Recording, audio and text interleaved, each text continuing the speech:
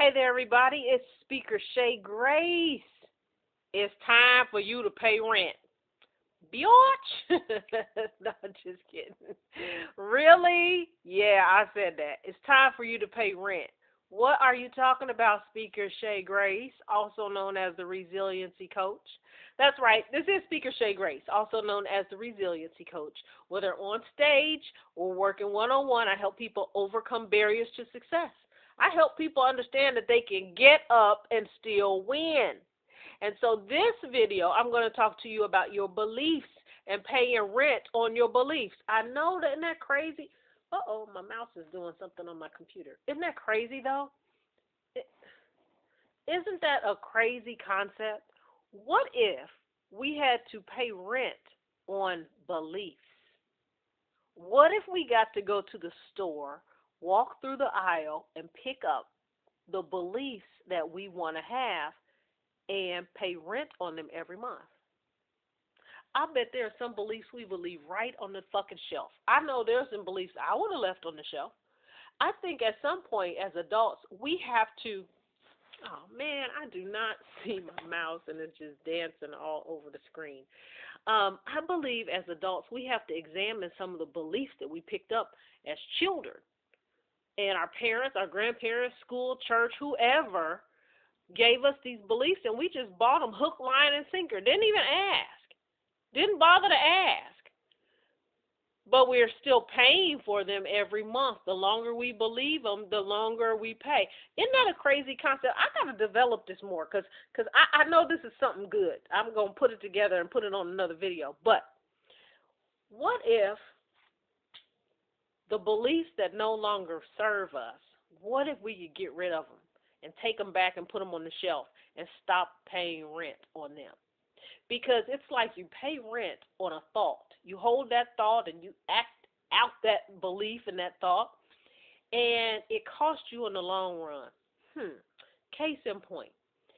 If somebody told you when you were a child you were unlovable, nobody's going to want you, you're no good, and you should be beat up when you misbehave, a person might buy into that belief, and they go into their adult life believing that they're not lovable, believing that they deserve to be punched and kicked and hit and insulted and gaslighted, manipulated, all of these things. So they buy into that belief as a child, and they grow up to become an adult, and they act their life out because they bought into that belief. They pay rent on that belief. But although they're carrying that belief with them and they're paying rent on that belief every month, it's costing them big time. See, the longer they believe that belief, that lie, that they deserve to be treated shitty, the longer they believe that, the longer they stay in relationships that destroy them mentally, physically, spiritually, emotionally. The longer a person believes that they deserve poor treatment, the longer they believe that, the longer they believe that, the more damage it does. So they pay rent on these beliefs every month, and it costs them. It costs them peace of mind. It costs them dignity.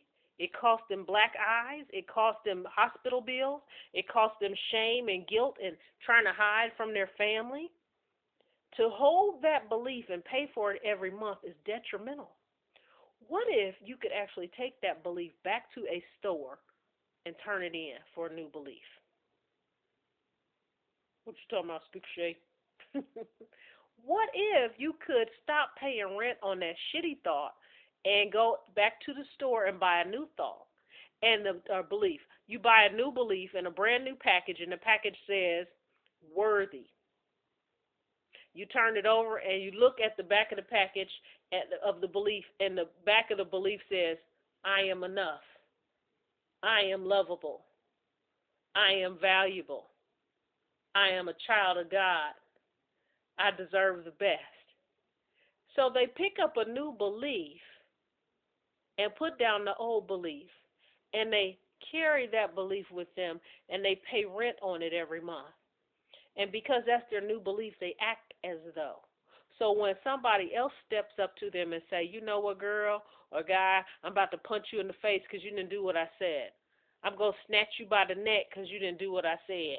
You didn't cook my dinner right. You didn't fry my chicken the way I like it. You didn't do what I said. I'm going to smack you, punch you, kick you. Well, if a person has bought into a new belief, they already know that they're a child of God. They don't deserve it. They've already bought a new belief that says I'm enough. So when somebody says nobody's going to love you but me, they already know inside I'm enough. I'm enough. I'm enough to get God's love. I'm enough to get healthy love. I believe in myself. I care about myself. I deserve the best. I am love. I am lovable. They have a new belief. And because they have that new belief, they can now reject that situation and say, that don't even match my belief. And I'm paying rent on this belief. This is the belief I have for myself, that I'm worthy to be loved, respected, and honored. That's my new belief. That old belief that I had, that I wasn't shit and I deserve to be treated like shit, and the belief that it's okay for you to punch me if I don't do it. See, that's an old belief that doesn't serve me, and it fucking costs too much.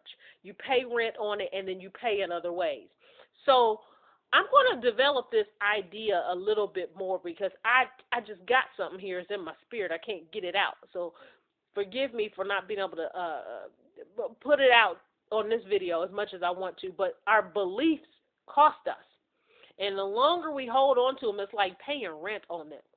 So you change your beliefs to support the life that you want. You change your beliefs to create the life that you want. You have to believe it first.